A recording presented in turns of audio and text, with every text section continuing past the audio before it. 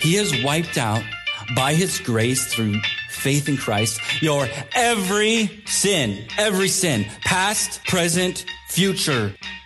Christian hedonist is somebody who says that my greatest joy, my greatest good is God. And therefore, I will pursue that joy and I will pursue that God above all else. So God's glorified and I'm satisfied. You are now listening to the Pastor Discussions podcast. What's up, everybody? Welcome to episode number 87 of the Pastor Discussions podcast. I'm John. And I'm Joe. This is your weekly conversation on doctrine, faith, and the Christian life. We are back, and I am currently in Missouri. Well, not currently, but as you listen to this, yeah, I'm in Missouri. So, vacation. Vacation with 3 kids. This is going to be interesting.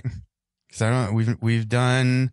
It all depends on the baby. Yeah, I know, right? Like, everything depends on the baby. Yeah, those little bundles of sin. This last one, Ian, he's been really good. So even as a little baby, we could just drag him around basically anywhere, and if he's tired, he just goes to sleep. That's nice. So Ollie's been fighting sleep. She just refuses to sleep. So Carly was telling me this morning that there's this like 4-month sleep regression thing.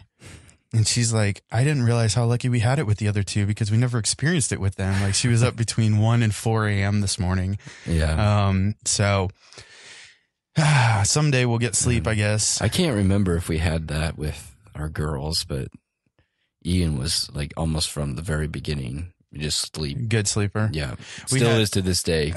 You lay him down and he just goes to sleep. That's awesome. I guess you don't get sleep because they're up when they're young, and then you don't get sleep because they're out when they're older. So I don't know if we'll ever get sleep. So I guess that's one of the things you kiss goodbye when you become a parent. So anyway, well, we're part of the Bar Podcast Network. Check out the Bar podcasts on thebarpodcast.com. That's a lot of bar podcasts in one sentence. And get some Resurrection Coffee resurrectioncoffeeco.com. Go check them out and help church planting in Chicago. We should plug Joel's podcast too. Yeah, Think Podcast. The Think Podcast. You got to check that out. Joel Sedicase on apologetics. He's been having some really good content lately. Like I've been watching his live shows on Facebook and it's been really, really good. Yeah, they had one on. I think we're behind the times, man, because we just do audio podcasts and all these other people are doing like these Facebook Live things like theology nights, and everyone else must not be very busy. So. Or they're much more technically savvy than we are. We figured out how to record. That's all you get. I'm plenty good with that. I don't want my mug on camera. Nobody wants our mugs on camera. Yeah. That's just, this is God's grace to you that you just get to listen to us and don't have to see us. Oh man. Well, anyway, he does a good job. They had one, I really enjoyed, they did one on the law, the purpose of the law. I thought that was really helpful and really good. So yeah, he's got Joe Thorne coming up on an episode. Yeah, I saw that. Those are 2 that don't look anything alike. Yeah. Joe's all grungy and Joel's put together. Yeah, he's kind of hipster. Put together. Yeah, so, put together is a good way to put it. I was talking to Adam Stair from Two Pillars. I like Adam. One time after he preached, and I was like, "Where do you shop for your clothes? You're just like really put together." Is he like Stitch Fix or something like that? Nah, I think it was where was it? I can't remember now. But so I went there and I tried to. It's outlet center near Omaha. There's a store there for whatever this is. I can't remember what the name of the store was, but anyway, I got some button-up shirts and everything, and I can't pull it off. It's just not me. I can't. Yeah, I mean, I think you could, but you'd have to like start all over. Oh my gosh! Like I just can't. So much work. Like I just like wearing t-shirts. Well, the problem is I use my arms so stinking much in the stupid sermons. Like if I don't have some flexibility in the shoulders and the back. Well, you just got to buy the right shirt. Oh, yeah, I guess. Then that's really expensive. Yeah. That's the problem. Right. That's why I don't wear suit coats when I preach. So I feel like I'm going to rip the back out of it. Make some arm gesture. I like suit coats, but it's like so against everything that I have one. So, and it's kind of tight. I have that same issue Yeah. because I use my hands a lot. I'd like to say it's my broad, massive, strong shoulders, but that would be a massive lie. It's not that. I think it's my abnormally large I also waistline. get extremely hot wearing a, Yeah, I know, a right? coat. Oh my goodness. Especially when you're up and preaching, those lights are shining on you. Well, you can't. Pity me. We This have LED lights. There's no heat on the stage anymore. Okay, well, maybe I don't know what it is. It's 10 degrees hotter on the stage than it is. I know. Like I think it's just part of speaking. You just get Like douse myself in water or something. The first week that you were sick, and I had to preach, so I did music and song. Music and song. I did song. I don't know why I'm saying music and song. It's the same thing. Music and preaching. So I did song and preaching. I led both, and I was so sweaty by the time I got to. I think it's just because of the stress of having not have any time to prepare. Yeah. By the time I started my sermon, I was like, I had beads of sweat all over the place. You were like a one-man show, dude. It was like I had this picture in my head of, if you've ever seen the original Mary Poppins, Yeah. Dick Van Dyke with his little drum set thing, and just put a microphone up there and you're good to go. But yeah, man, it's I don't know. I can't do preaching in a suit coat. I've tried. It's just way too restricted. I did it when I first got here because I think that was part of the expectation, and sort of eased my way out of that one. So that brings us to the topic for today. Good transition. Yeah, this is like, we're 2 for 2 now. So there are, this is not really a super challenge of multi-generational church wearing a suit coat, but It can be. I guess it brings up the topic of challenges that churches face in having a multi-generational congregation and overcoming those challenges. So I think, first starting out, I think a healthy church should have a multi-generational, multi-ethnic. I think it should reflect the community. Yeah, that's what I was going to say. I think that a healthy church should reflect the community. So if your community is multi-ethnic, then your church should look like that. If your community is multi-generational, your church should look like that. So the perfect example of that is like urban places aren't necessarily exactly. That's what I was going to say. Like down in Kansas City, River Market Community Church, they're in a very hip, young neighborhood. Yep. So their church isn't necessarily going to look like that. That doesn't mean they're not healthy. Yep. But having a healthy church means that it should, like for us, it's a rural community of 9,000. There's all ages.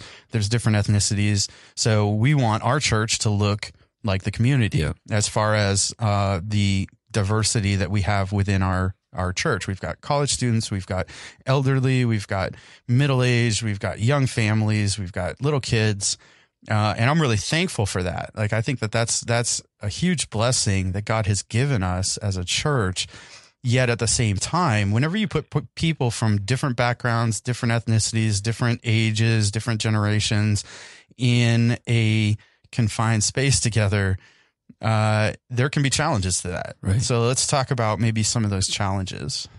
So I think the biggest underlining thing is just unity. And I don't mean, I've learned a lesson I recently preached on Colossians 3:12 through 17 on the unity of the church. And just one of the comments or some feedback that I had heard, and there's no angst or anything, right? It was just a conversation. Is sometimes it comes across as well, you just think we all hate each other. And I don't think that's what it is. Disunity is not dislike. It's not, like angst against one another. Right. Like disunity is just, you do your thing, I'll do my thing. We won't have any conflict or anything, but I like to be in my bubble. You like to be in your bubble. Or you should do your thing the way I do my thing. Yeah, it can be that too. But I think too. sometimes that can fall into that angst category of holding something against somebody. Yeah. I think one of the biggest challenges for multi-generational churches or multi-ethnic churches is having unity that is one that we're unified around a mission. Right. We're unified around what God has us to do, and we will not fall in to the things that we're used to falling into that hurt that mission, that work against that mission. And I think that's where we see the biggest problem with unity in multi-generational and ethnic churches is, well, we're all generally together. Mm-hmm. We like coming together to worship. But outside of that, I don't really have people that I'm in relationship with, that I'm working towards the same mission, that are outside of my sphere of age group or ethnicity or whatever it is. Yeah. So I think that's the biggest challenge that I've seen in specifically multi-generational, is just helping people to see that you need to have relationships with people from different generations, and help us all see that we're all on the same page and we're all moving in the same direction. Yeah, there are two things that come to mind for me. I was having an interesting conversation with somebody the other day, and multi-generational churches and multi-ethnic churches are basically multicultural churches. Yeah. So you have different cultures, different values, different ways of doing things between the older generation and my kids' generation, and the middle-aged generation and my generation. And especially if you add ethnicity into that, you've got cultural, I don't use baggage in a negative sense, right, but we all have these cultural things that we bring with us, whether it's like an Anglo culture or African American culture or Latino culture, whatever it is. We all have these things that we bring with us, whether it's in musical style or expectation of preaching or what it looks like to do evangelism or what fellowship looks like even. There's different ideas that everybody has. And so I think one of the big challenges in having a diverse church like that is navigating all of those different cultural barriers that come up. So this interesting conversation was, so just take technology, for example. My mom and dad remember putting a man on the moon, and they never had cell phones. They had the rotary phones. Yeah. They didn't even have the punch phones. They had the old school rotary phones, and the operator was a thing. Like you could dial 0, right, and reach an operator and get a number for somebody or something. And I have in my pocket more computing power than was used to send the man to the moon. Yeah. So we watched this movie, Hidden Figures, and it was like the first computer, and it had these cards, and it would just punch holes in these cards or put numbers on these. It was just weird. Like I was like, how do you get anything out of that? Yeah. And so the rate of change that we've experienced in our culture over the last 100 years, less than that, over the last 20 years, 30 years, has created this sort of snowball effect where you and I think that things through differently than our parents' generation. And we're more comfortable with the rapid pace of things change than somebody who's 30 years older than we are. We've gotten accustomed to communicating in different ways. Right. And our kids are going to be drastically different from us. Right. There's this, I was talking to a college student who's doing her student teaching the other day, and she was saying like kids no longer use Facebook. Like we both felt very old at that point, because they're using some other thing. Yeah. And so the cultural barriers that maybe come from that, I think is a significant thing. The other thing that I just lost. Okay, well, we'll come back to that. But yeah, I think that cultural barrier is, I remember what it was. People in different age groups in particular, if we're talking about multi-generational church, have very different needs at different phases in life, which makes it very difficult, not only from a pastoral perspective, but also from a congregational perspective. Because it's very hard for somebody that's in college to understand having physical ailments on a regular basis. And it's very hard for somebody that's in sort of a later phase of life to understand what it's like to grow up and get a job in our culture and our economic climate and everything else that we have today, because they're sort of established, So there are these different phases in life that present different needs that can be difficult to understand because of that rapid pace of change. So I think those are two barriers that I've seen that can hinder really what we're talking about is fellowship and unity across generations. Do you think and this is not just aimed at one group or the other, but I think there's also the barrier, and I think this is beyond just multi-generational and ethnic church communities. This is kind of to everything. There is an overriding feeling, and we let that feeling dominate how we act, of feeling comfortable in our conversations and in our relationships.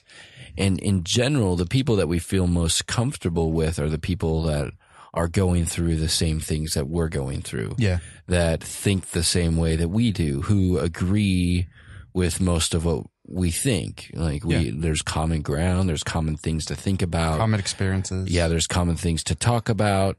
We're up on the same cultural things. Right. Yeah. We speak the same language as far as lingo goes. And so we get used to that, and we're comfortable in that, and we like that.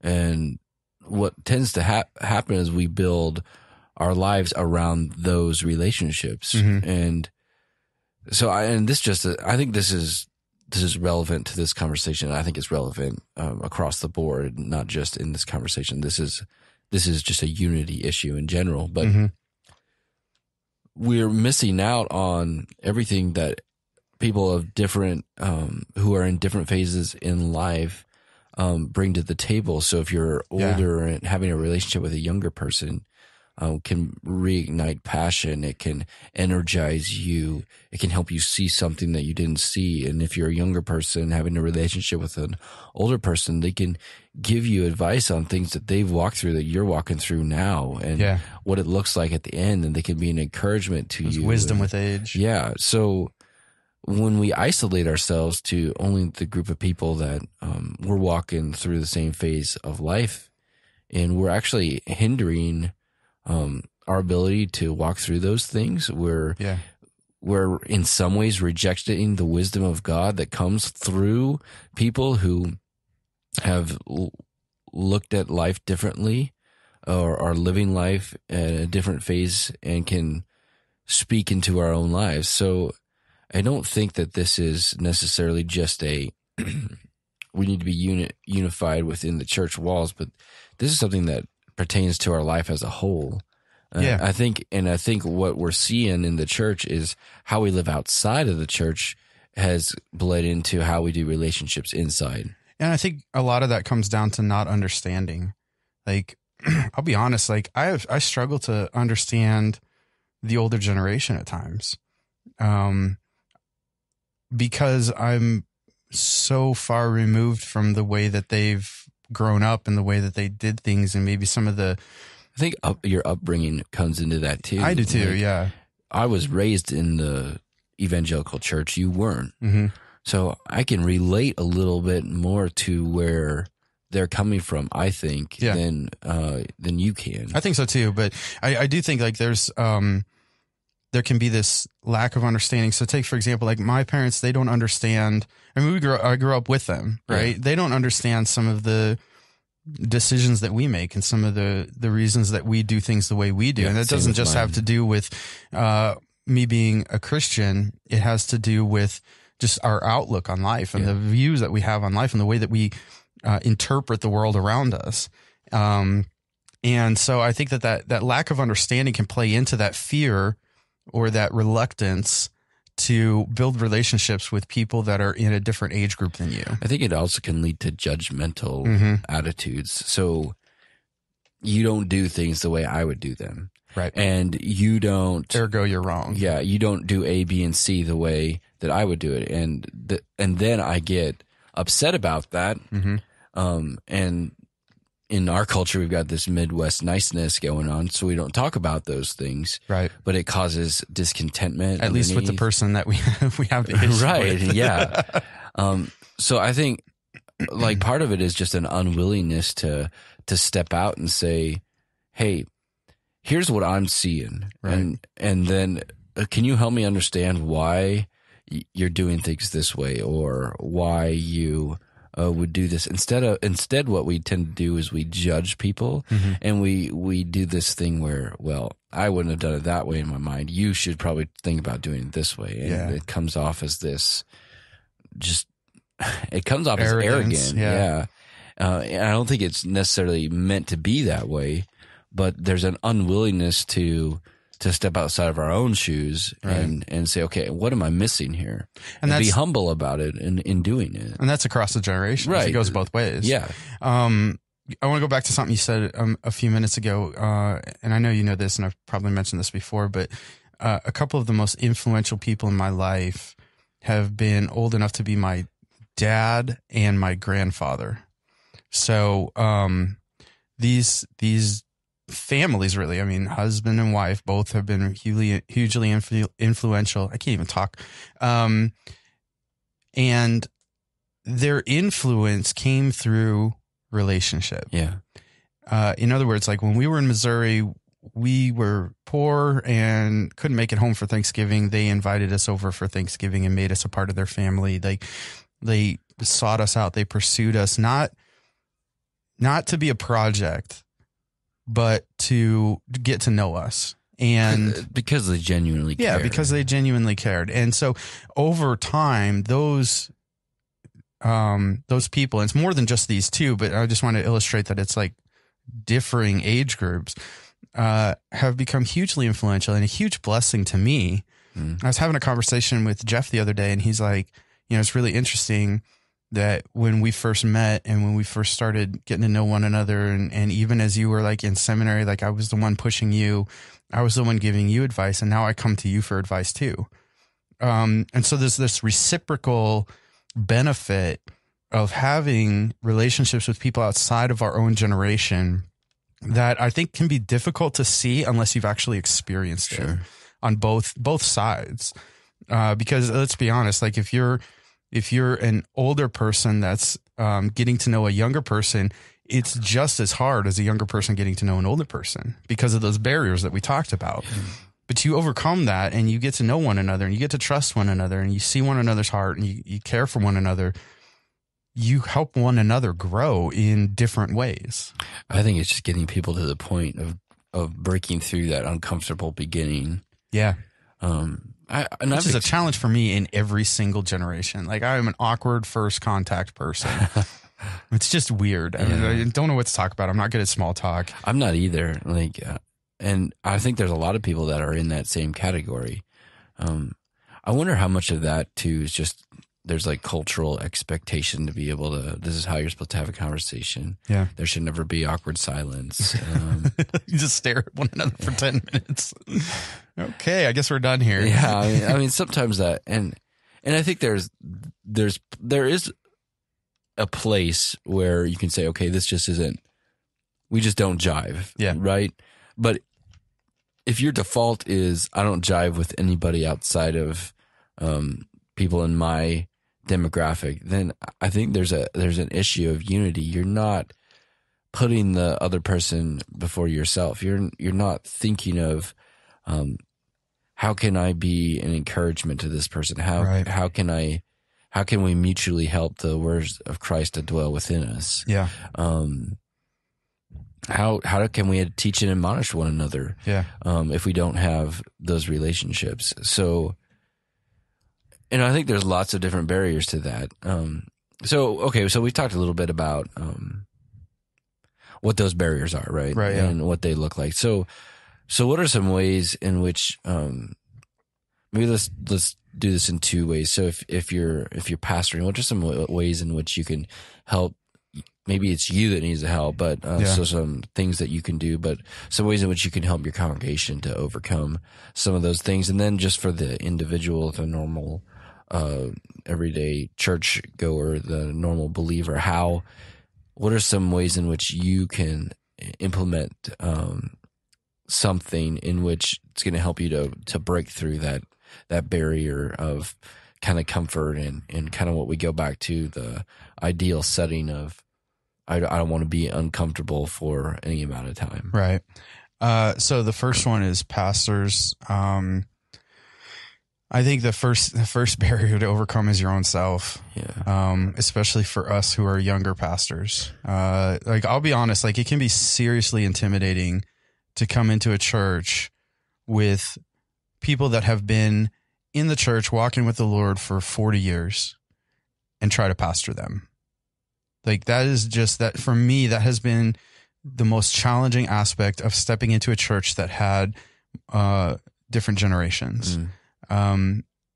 Because you're like, what can I give them? Like, I'm 30. I'm 30 and married and have no kids. How can I speak into being a parent? How can I speak into being a grandparent? How can I help you walk through death? Some of the most, and I'll be real honest. Like, I kind of like ran away from that when I first got here because of that intimidation. Like, there was some serious insecurities there. And so I feel like in the early years in particular here at Arbor Drive, like, I failed in particular the older generation in a lot of ways. I'm awkward when I get to like sit down with people, and if you're talking with somebody that's in a different generation, I think that is multiplied out because like, what do we talk about? Yeah. I don't have arthritis. I don't know what that's like, you know, like, and that was just sort of like the mindset that I had. And so my issue was, okay, I'm going to sort of like I'll pray for them and talk to them on Sunday, but I don't know how to relate to them. Yeah. And I'm intimidated by trying to pastor them. And so, I've been convicted about that lately and trying to rectify that, through just doing some things that are uncomfortable for me, that like home visits are uncomfortable for me. And just trying to do that as a way of expressing, like, I do love you. Like, I do care about you. And that's been true. It's just, it hasn't been shown very well because of my own insecurities or whatever. And so, for pastors, especially younger pastors, you've got to find ways to, and this is what I'm learning, is you've got to find ways to connect with people in different generations in ways that they will appreciate and that they'll get. Yeah. You know, a text doesn't work. You can't do that. It doesn't matter whether they text or not. There's a family in our church. The mom and dad are members, and the two daughters are members. And there was something that happened, and this is embarrassing. I sent a Facebook message, and I got a message from the daughter, or one of the daughters. It said, "Hey, mom and dad, they like that. I know what you're doing there, but that's not going to cut it."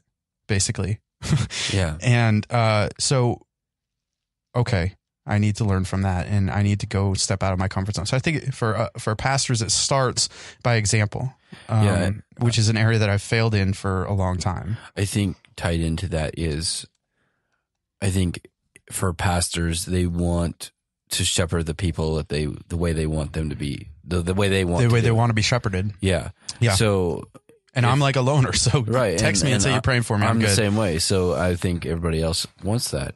And this goes across the ministry, any ministry. So one of the mistakes that I made when I came in is I wanted the ministries that I oversaw to reflect, I think, myself or what I liked, instead of looking at the church and saying, okay, what's going to feed them? Yeah. So, and I think one of the most challenging things with multi-generational churches is figuring out what's going to feed us as a whole. Yeah.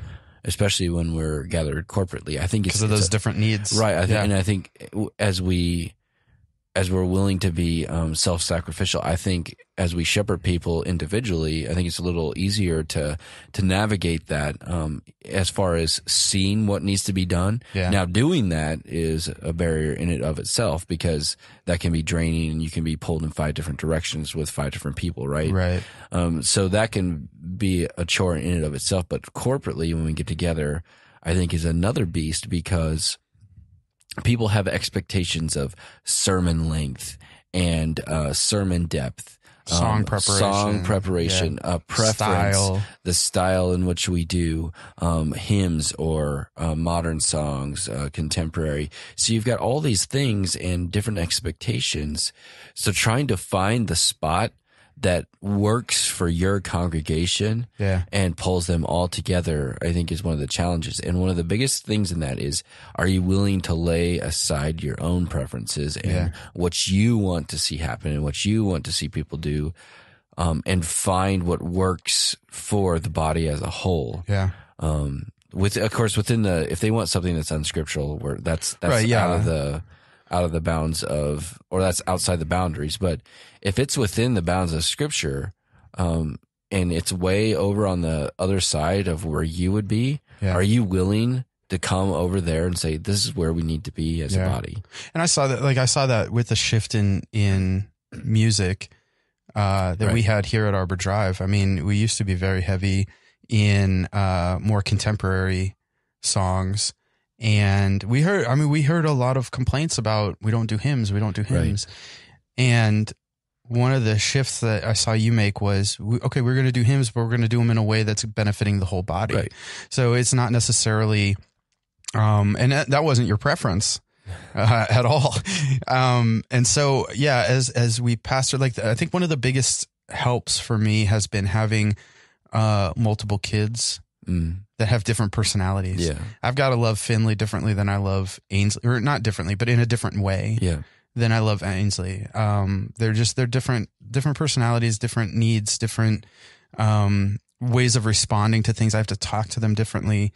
They're different phases in life, even though they're pretty close together. Yeah. So that was really helpful to me. So from the pastoral perspective, I think it starts with example. Like you were saying, laying ourselves aside and caring for the people that God has given us, and not wishing that we had a different congregation. Yeah. Not wishing that God would just give us all young people or all old people or whatever the preference is. But being content with the congregation that God has given us. But then also, I think there's an element of shepherding in which we are encouraging and equipping people to pursue one another in different age groups. Yeah.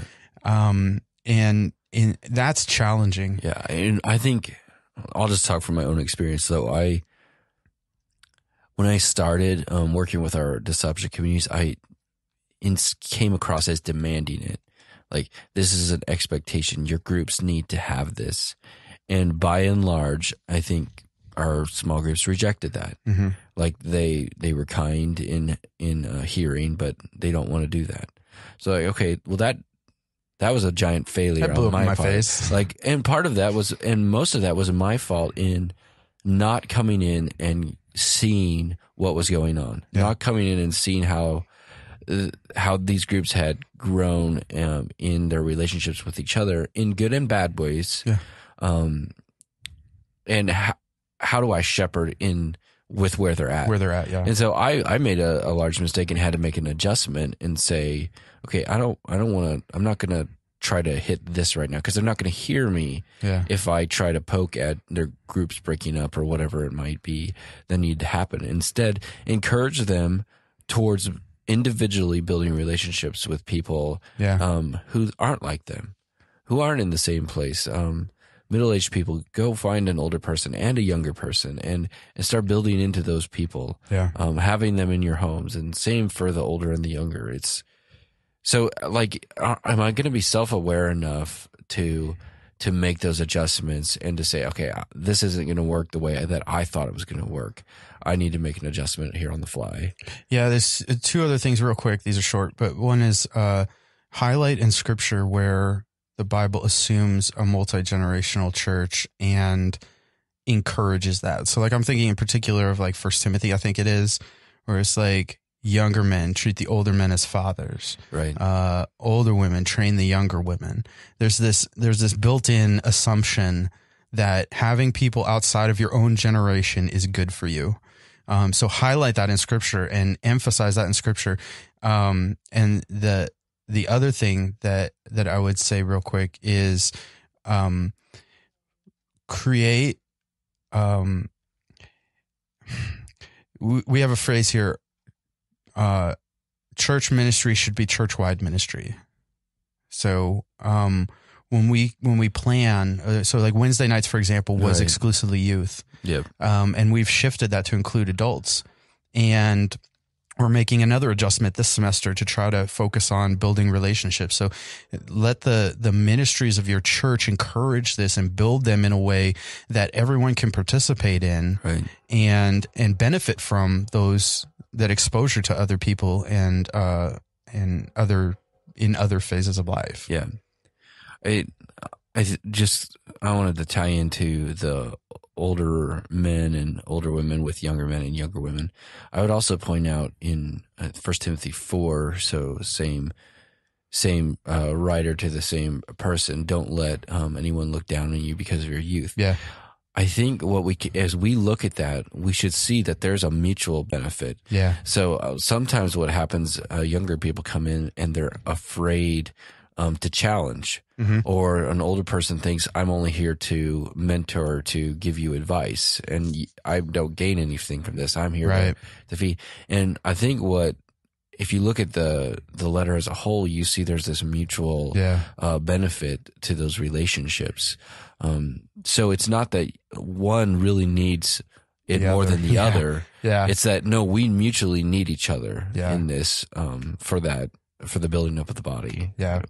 So then for the congregation as a whole, for the ordinary church member, one of the things that I would say is don't feel like you need to know everybody in every generation. You know, like it's cool to have, it's okay to have a relationship that you've built, and sort of going back to what you were saying about like if it doesn't jive, like just because you're not wired to be best friends with somebody doesn't mean that you can't love them and be in unity with them in the church. So we get this sort of idea that if I'm going to be in unity with people, I've got to know all of them. Or if I'm going to have intergenerational relationships, then I've got to have intergenerational relationships with everybody. Right. That's not the case. Even in a small church, you might have one or two people that stand out in your life that are in different generations that you invest in and that invest in you. That's okay. It doesn't have to be this. I mean, we don't have the capacity for it to begin with. I mean, if you think about the number of people that you can build meaningful relationships with, you're extremely limited. Yeah. And so it comes down to one of the things that I would say to the congregation as a whole is we can have unity without being best friends with every single person. Right. We can have unity without having a deep relationship with every single person. But we need at least a couple of people in our lives that are in different phases of life that we have those types of relationships with. Right, and I think the difference in that is, do you hold on to every relationship you have with a closed fist or with an open hand? Right. So the biggest thing I've seen is I hold on to these relationships with a closed fist, and what I don't allow to happen is for other people to come into that. Yeah. My fist is closed. Nothing else can come into that. And what we need to do is we value those relationships, but they're not the idol of our lives, and they're not the end all and be all and the only people that we're around. They might be the people the majority of the time, but I'm willing to hold that with an open hand. So if God presents me with an opportunity, like that, that's somebody outside of that normal sphere of friends that I would have, I'm gonna participate in that, and I'm gonna pursue people. Like you said, you don't have to have those. You don't have to be everybody's best friend. You're not going to be able to do that, right? But you should have your life, your friendships should look like the church that you attend. Yeah. I would say, like you should have probably a group of people, and within that group, do you have somebody who's in a different area in life than you that you go to, that is influential, and do you just have a general care for people and love for people that are outside of your normal sphere in life? Yeah. Another thing that I would say on that is be praying for specific people in different generations. If we pray for one another as a church and pray that God would open those doors to having those relationships. Like, don't just be passive in it, or don't just be doing it on your own power. Like, okay, well, I'm going to find somebody this Sunday. Actually just start praying for people. Like, get a copy of the membership roster in your church and start praying for people by name. And you might not even, you might not know who some of these people are. But go to your pastor and say, hey, I've been praying for so-and-so. Can you introduce me to them? And don't underestimate the power of prayer, and asking God for good things that he desires for us is a good way to pray. So, we should be asking, okay, Lord, will you open the door to a relationship with somebody that's older than me or younger than me or whatever? I think this just comes down to, do we love our neighbor as ourselves? Yeah. So whether it's your neighbor on the street or the people in the church, like, do you love the people in your church as much as you love yourself?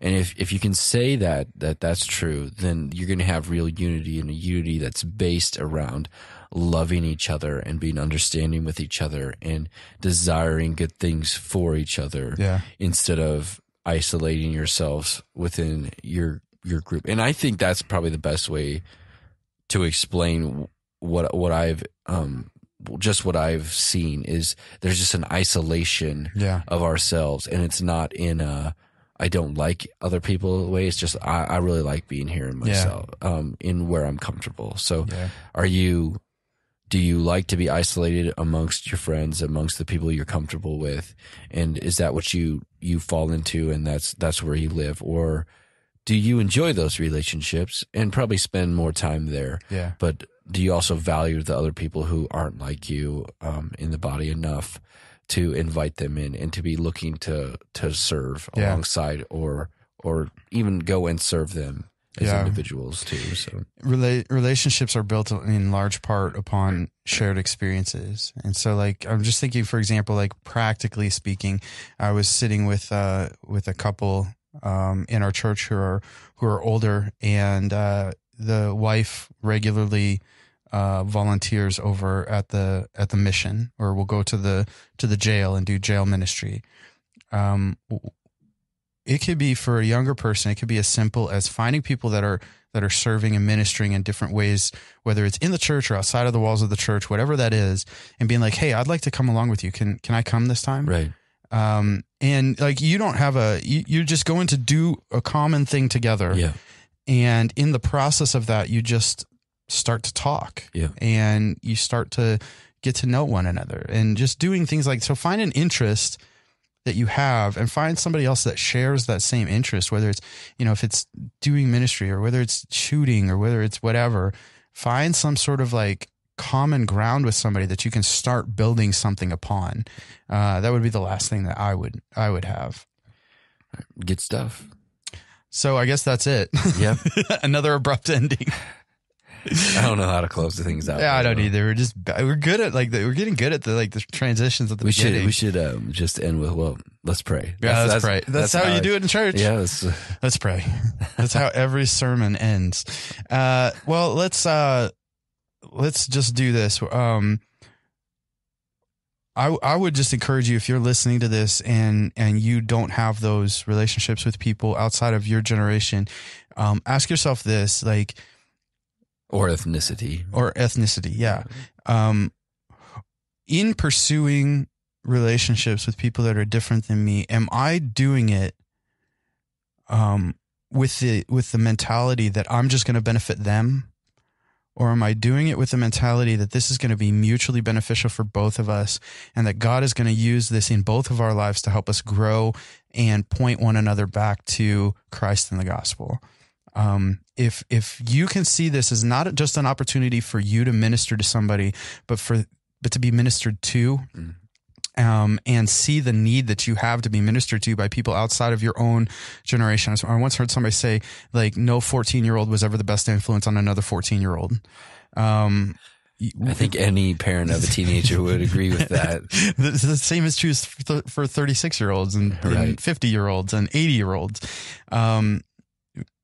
Do you see the mutual benefit, and are you willing to take the risk and take the effort to not only bless somebody else in the congregation, but be blessed by them? And so I've been able to, and this is maybe a little bit unique as being a pastor, but I've been able to walk through death with some people that are older, and those people have been such an example to me of what it looks like to suffer with joy and to hope in Christ in the last moments of your life, that you can't explain that. It's shaped some of the way that I view aging and death and what I aspire to as a Christian and the attitude that I want to have when I get to that phase. Right. So don't underestimate what it can do for you.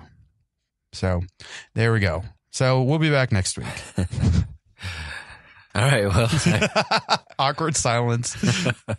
All right. Well, I hope you will join us then. We'll talk about something else. Yep.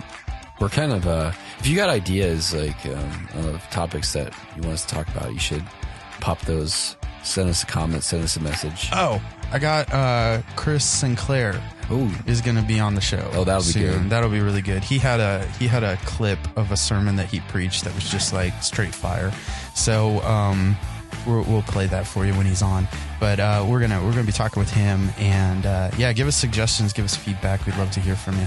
All right, so do that and tune in next week for the next discussion of the Pastor's Discussion Podcast, your weekly conversation on doctrine, faith, and the Christian life.